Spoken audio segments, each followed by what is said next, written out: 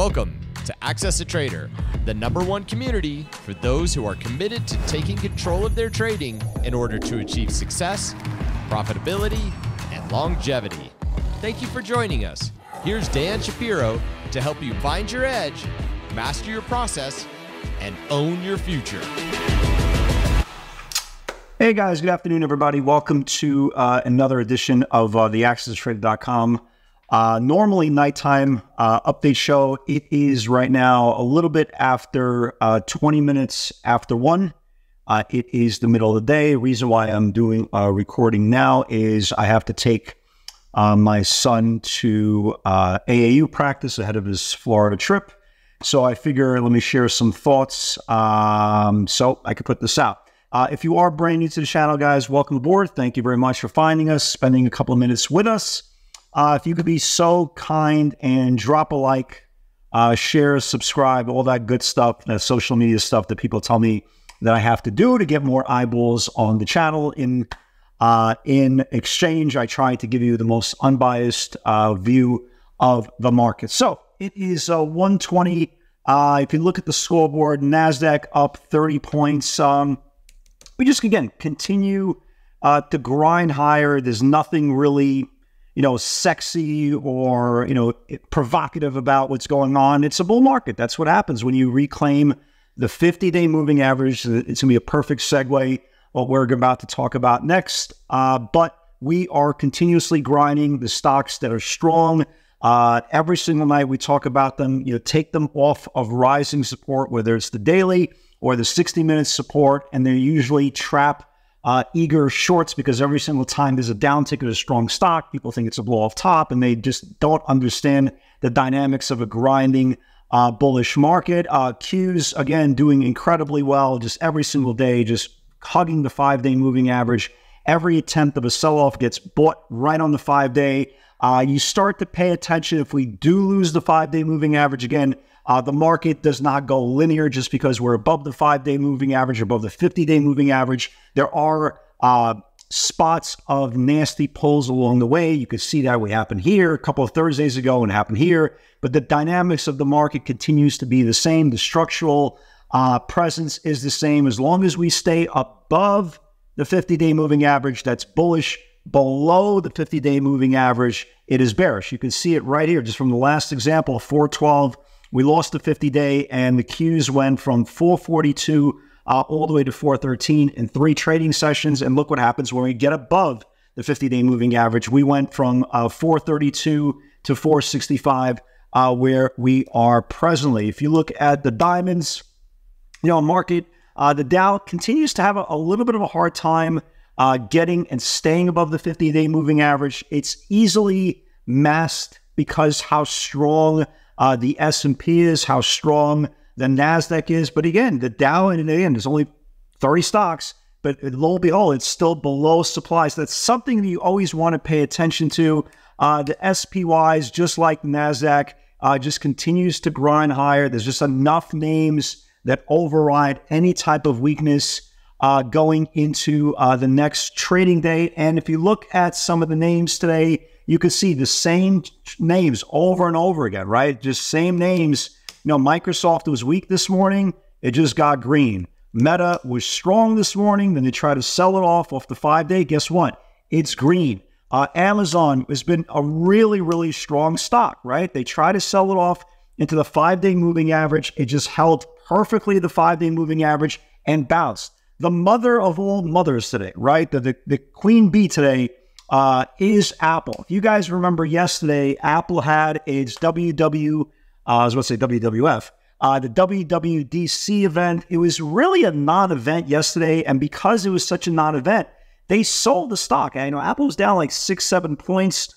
What a difference a day makes. Today, they came out with some new updates on AI. They got upgraded, and I tell you, first of all, I wasn't even watching this thing in the morning because I didn't think for a second it could do so.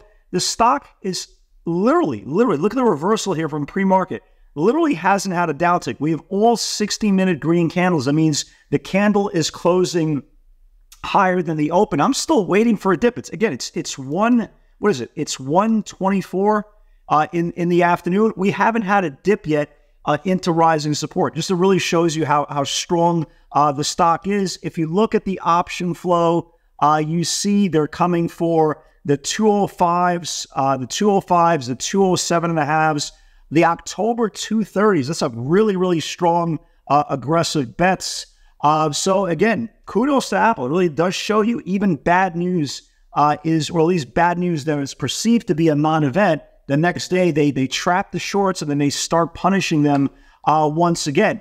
Remember we just talked about the 50-day, again, how strong it is and how important it is to be above it.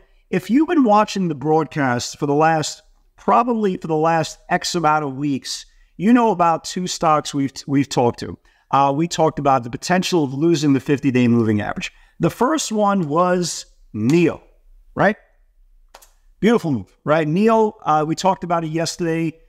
First close below the 50-day moving average. Again, that is a sell signal. NIO is down roughly 5.5–6% today. I haven't covered a single share yet. It's probably the wrong thing to do, but I want to see it down at least 10–15% in the next couple of days, just because when you lose the 50-day moving average, you have multiple days of selling pressure before people deemed it's a little overextended on one side. But again, you can see how important that 50-day moving average was. And if you've been following along, we've been really, really stalking this thing for a number of weeks. Again, crappy earnings, lost the 50-day moving average. Tomorrow, if it could confirm today's channel, went all the way down to 435. I still think in the next couple of weeks, we could see that 360 level test, which was the January, February, March, April 22 lows. But I would love to see sub 4 for the stock on NIO.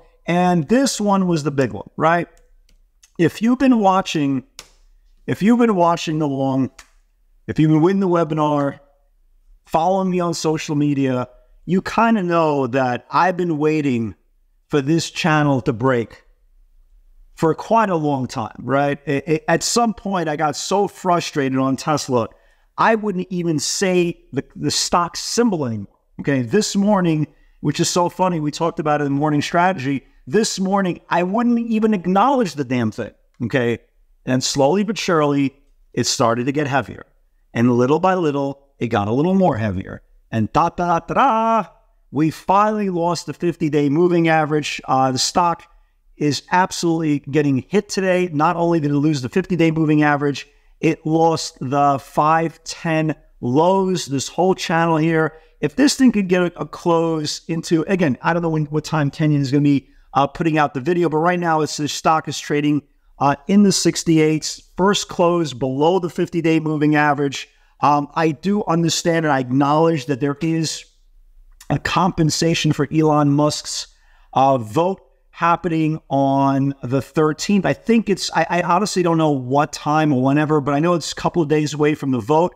I would love to see Tesla at some point in the next 24 hours start filling in this whole entire gap all the way down to the 66 and then ultimately all the way down to the 60 level. It would be absolutely amazing. But finally, we waited and waited and waited some more and waited and just couldn't take it anymore. And we waited and we wouldn't acknowledge her and we would ignore the hot girl and everything else in between. Finally, congratulations for all you guys who are in it. I am holding a runner and I'm hoping we could get a second day move tomorrow into continuation, right? Continuation move. Some other names continue to look pretty good. Again, it's very, very hard for me to give you guys a lot of setups going into tomorrow because the market is still 3 hours before the close.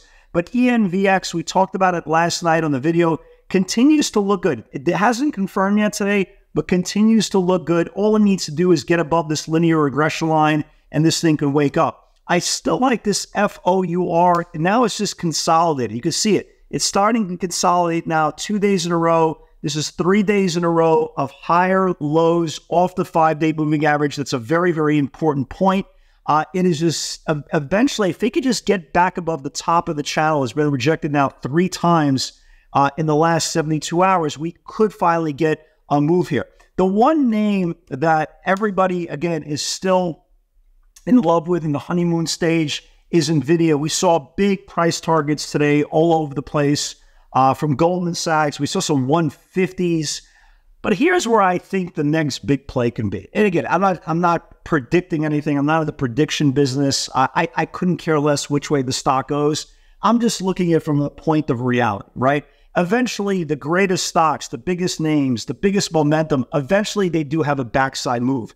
Yesterday, I traded yesterday. I wanted to kind of get a feel. If you watched the video, I wanted to kind of get a little bit of feel of the stock. I got the feel of the stock. I'm still watching it trade today.